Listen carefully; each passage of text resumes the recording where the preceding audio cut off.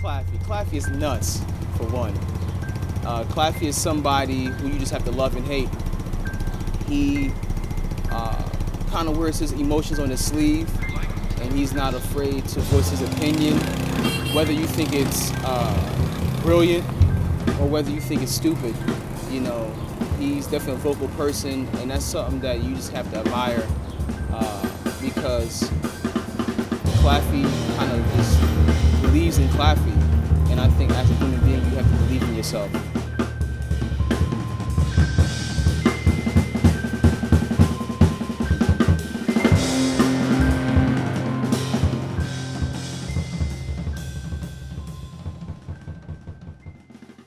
The genesis of this record, well, from the experience that I had, it was from a past relationship and the story of that. So the music was coming from that place, and you know, I think a lot of us can relate to something that's unresolved, and just trying to finally have closure over something. So that's on the personal end, which is everything. That's where it came from. But on the musical end, it just came to a point where I wrote some music, and I did a performance with a group of guys that I got together, and it felt right. You know, from the music I could tell I was like, okay, this needs to be workshopped, this needs to be, you know, assembled in the studio, and we all need to work together to really create something great, and this is the right time to do it.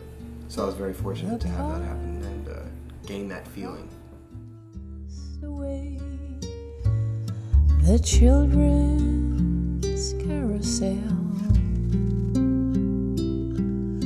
the chestnut trees, the wishing well.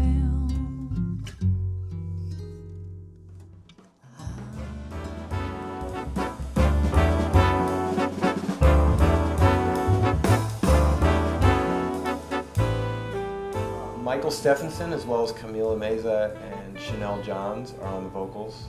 I sing a little bit myself, some background vocals. On guitar we have Ben Yunson. On organ and Nord and Fender Rhodes we have Michael King and Victor Gould on grand piano, as well as Jason Matthews. They all sort of switch off on the keyboard instruments. On the drums we have Jonathan Barber, and from Los Angeles, Kyle Poole. And then, let's see who else. On horns, Matt Chalk, Troy Roberts, Benny Benack III, David Gibson, and there's a duo track with just me and Dita, and she's playing nylon string guitar as well as singing. It's recorded, mixed, and mastered by Michael Perez Cisneros, as well as co-produced by Ben Yunson, Jason Matthews, and myself.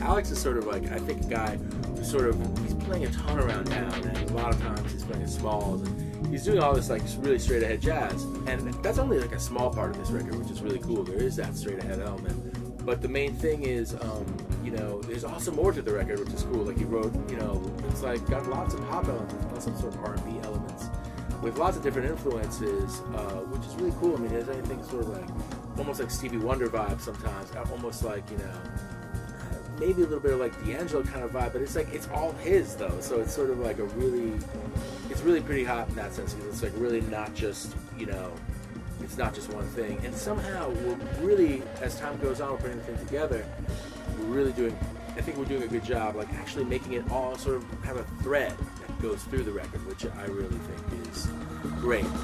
Can't let you go.